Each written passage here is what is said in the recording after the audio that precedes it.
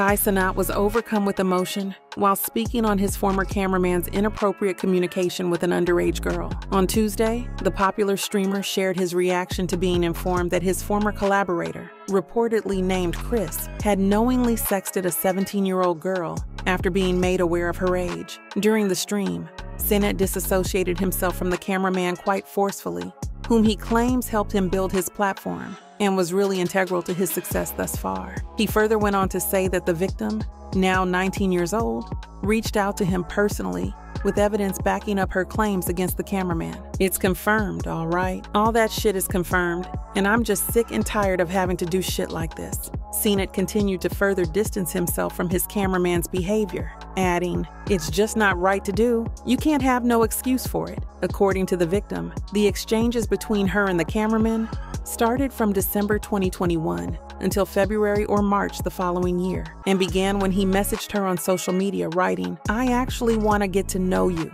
In return, the teenager responded, claiming she was actually 17, but he persisted, and both their messages stayed focused on video games as he challenged her to play Call of Duty. However, the cameraman would later send the victim explicit iMessage texts graphically expressing his desire to have sex with her, which she would later reveal to Cenat. Later on, for those who don't know, my cameraman, Chris, the nigga that helped me with Mad at My streams, Mad at My tech shit, Mad at My shit, apparently, nigga, it's not even apparent, nigga, it's here clear as fucking day. In 2021, he just got caught talking to a minor who was 17 years old. And it's just fucking annoying when shit happen.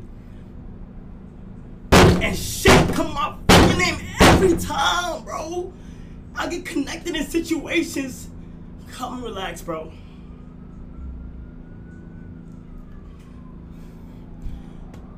Apparently in 2021, this nigga was caught talking to somebody that's not the age of consent. Nigga, it gets bad because she lied about her age. She said she was 19. She lied about her age. She ended up saying her age. Said she was 17. Right at that moment, you're supposed to stop texting. Right at that moment, you're supposed to drop all conversation. Anything that's below the age of consent, you're not supposed to talk to them. It is not cool. You're not supposed to talk to them. You're not supposed to do anything. You're not supposed to engage in any conversation. Not on a different type of, like, you're not supposed to it's just not right to do. And none of this shit is fucking, you can't have no excuse for it. You can't have nothing. You can't have no say so. There's nothing to back this shit up. There's nothing in a positive way to do this. When I seen this shit hit the internet, I just woke up. I seen this shit hit the internet.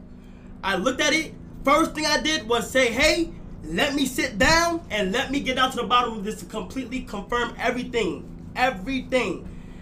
I reached out to the person who went online and did all the other shit.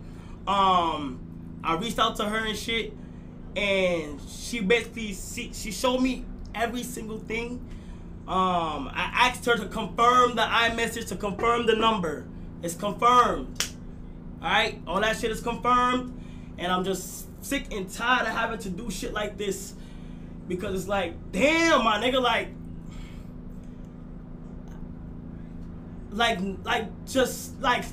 I don't know how people are not just seeing something or like an age or something and just saying and just stopping. You feel me? It was just some messages that it's some messages that looks fucking crazy, bro. You feel me? I'm not sugarcoating shit. The shit look fucking crazy, bro. It turned out to him being flirtatious and then texting me wild shit you shouldn't say to a minor, she wrote in her message to the Bronx native.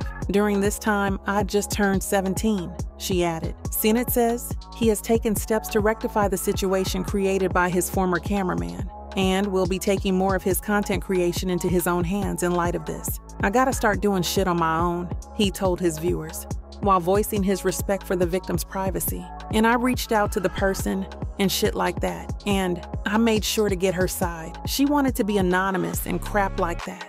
So I'm gonna figure this crap out. I'm gonna figure all of this crap out. Like, comment, share, and subscribe for more exclusive content from the Red Carpet Re-Up. See you next time.